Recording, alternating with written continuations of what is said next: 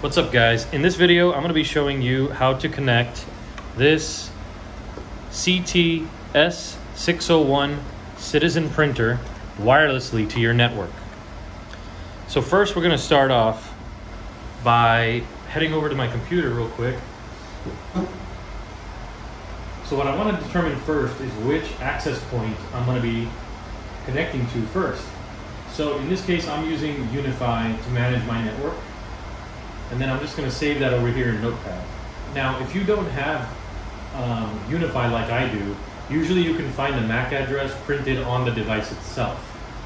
This will be usually on a label that shows the model number and some other information, but will also show the MAC address of the radios and the device itself. Sometimes there are multiple MAC addresses. So if there's a MAC address that's associated with the 2.4 gigahertz radio, that's the one that we need. Now the reason we do this is because these printers can only connect to one access point, and it's always going to be tied to that access point until you program it differently. So the first thing we're going to do is we're going to go ahead and plug the power into this printer, and then we're going to go ahead and switch it on.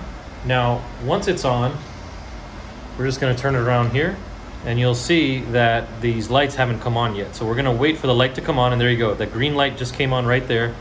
That's near this button here, right there. So now as you can see, the red light has come on solid. So at this point, what we wanna do is go ahead and hit that button there. And it prints out a receipt that has a bunch of network information on it. All right, so in this case, it's giving me an IP address of 192.168.1.41.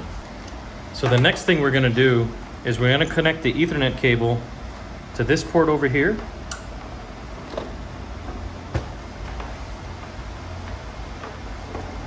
And then of course connect it directly to your laptop or computer.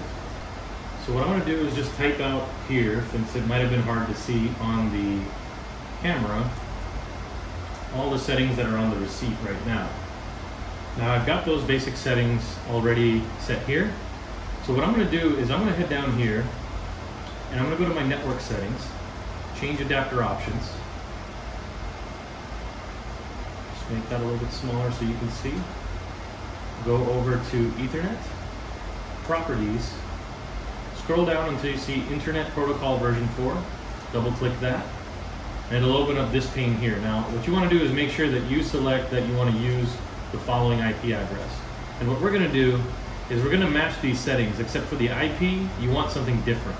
So what I'm going to do is I'm going to set it to 192.168.1.40, have the same subnet mask, which is 255.255.255.0, or 0, and then for the gateway, we're going to put the same thing as what the printer has. And these don't matter so much, so we'll just go ahead and hit OK, hit OK. Close this, and then just go ahead and close out all the settings here. Now we're going to pop over to our browser, and we're going to go to the address of the printer, which is the one that was printed on the receipt. Now it takes us to this interface here. We're going to go over to config, and the default username and password are going to be admin and password admin, and we're going to log in. Now as you can see, there's already been some settings already set here.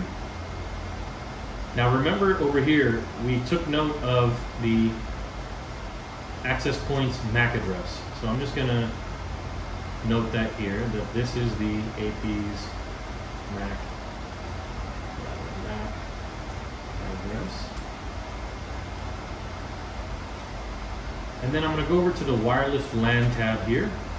And then what we're going to do is we're going to go down to the Scan AP area and hit Start.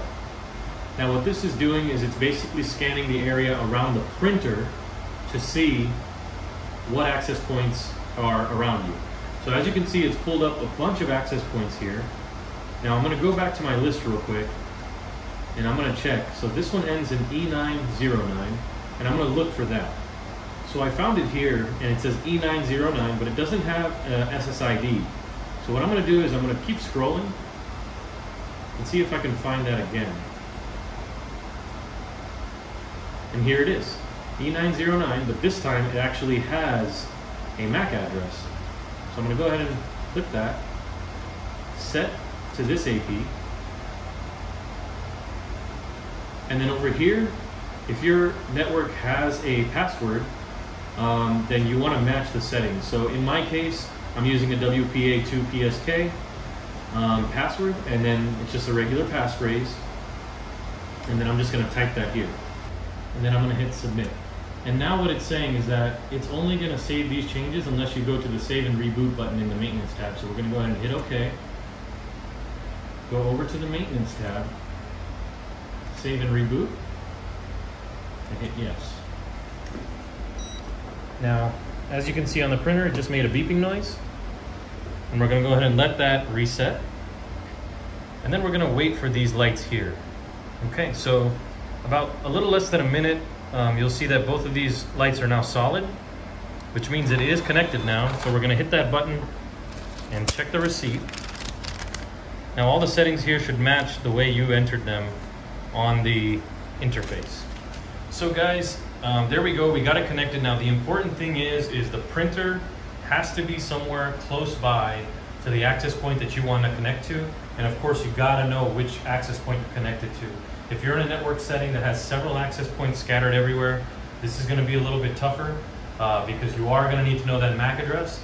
However, if you've got only one access point that gives off one SSID, then you're not going to have any issues at all. So that's kind of just one thing to be mindful of. And then of course the last step is to go into the interface of your point of sale system and configure the printer. But now you know exactly where to find it, you know that it's connected, and when in doubt, what you can do is just go ahead and connect your laptop to the same network as the printer, go to the IP address of the printer, and like magic, you'll be able to connect to it and log in to configure your settings again. Now what I do recommend is here, try to use a static IP address and one that your network administrator gives you, and that way you don't have any IP conflicts or you don't have that IP address continuously changing. So this is one huge suggestion, and if you guys need any help at all, just comment in the comment section below. And if you found this video helpful, don't forget to hit the like button, subscribe to my channel, and subscribe for notifications. Thanks guys.